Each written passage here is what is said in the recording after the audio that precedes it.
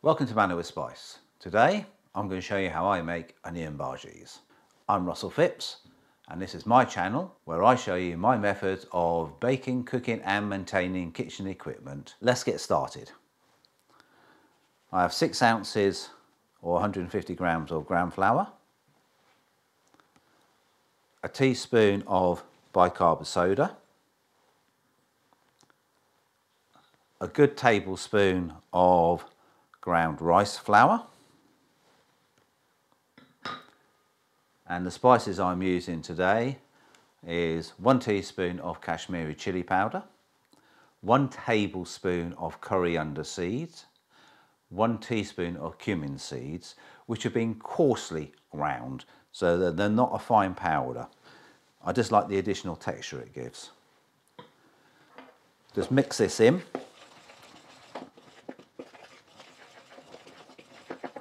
I will then add 2 finely chopped chilies, and I'll put a link up here so you can actually see how I cut my chilies. I'm just going to finely chop these. So then all I'm doing is finely chopping them with the seeds. You can take the seeds out for a milder taste if you wish. I find that this will not be that hot. Scoop those up and put them in.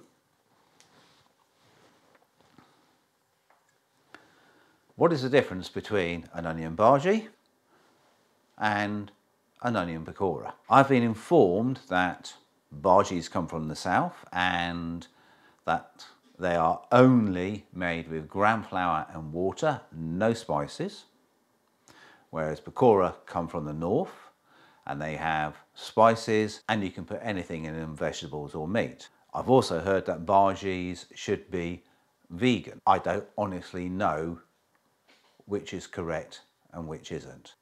All I can tell you is that in UK, if you're going to have an onion bhaji, it's going to have spices in it. It's going to be made from gram flour and there are various different types of ingredients which each restaurant will add. So this is my take on the onion bhaji. I now do the onions. Now again, I'll put a link to how I chop onions, but I do it slightly differently for bhajis. I'll actually cut these in half. I've zoomed in closer so you can actually see how I cut the onions again. I've sliced it in half, cut the ends off, peeled it, and I'm cutting it, as you can see there, they're about 3 mil thick. And you do that all the way.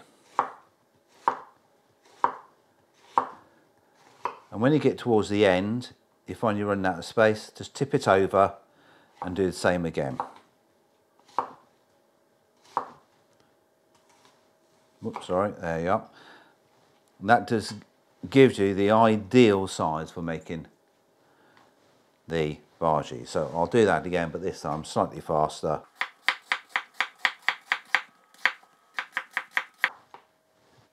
And there we are. So it's 2 onions chopped like that. I'll add these to the bowl and mix. Now you want to get the flour, the gram flour and all the spices thoroughly mixed onto the onions before you add the water. It is messy, so don't worry about that.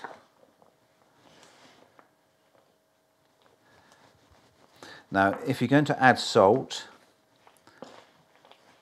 once you've mixed this like this and before you add the water, that is actually when you would add the salt. I personally don't use salt, but again, it's a personal preference. You can add any spices to this you like. As I said, remember, it's your taste.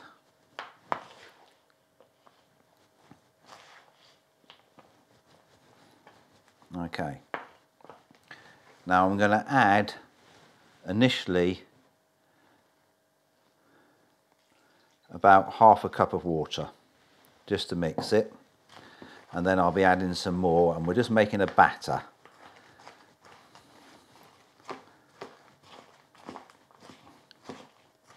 And the reason you don't put all the water in is it is dependent on how much water contents there is in the onion and how much they're giving off.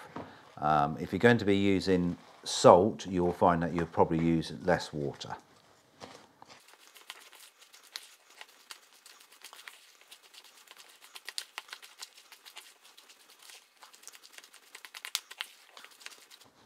I just want that thoroughly mixed in. Just a little bit more water.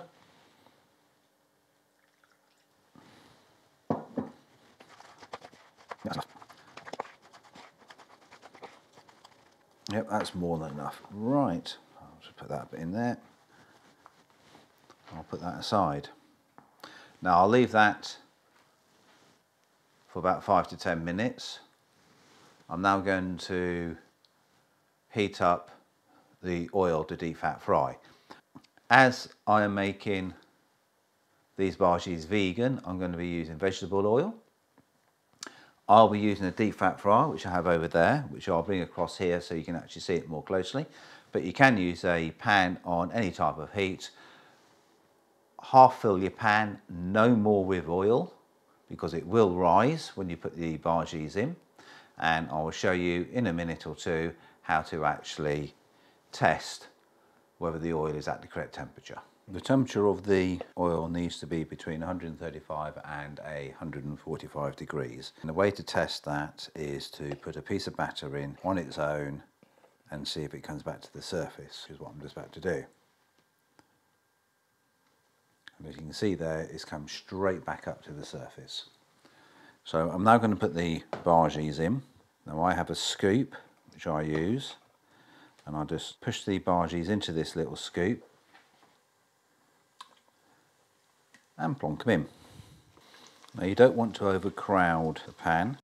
The reason I use a scoop is because it keeps your hands clean. You can use your hands, and in which case you gently squeeze them into approximately a golf ball size, but don't squeeze it too tight. As you can see here, the reason this has expanded the way it has is because of the bicarb soda that I have put in the flour. We will cook these for 10 to 12 minutes until they're golden brown. I'll then put them into a dish which is lined with a double skin of kitchen towel, and put kitchen towel over the top. And once they're all done, I'll then put them into the oven at 100 degrees just to keep them warm. The reason I use the kitchen towel is that it will absorb a fair bit of the oil so that the bhajis do not feel too greasy. These are just about ready. They've been in for 10 minutes. I'm now just going to zoom in so you can have a look.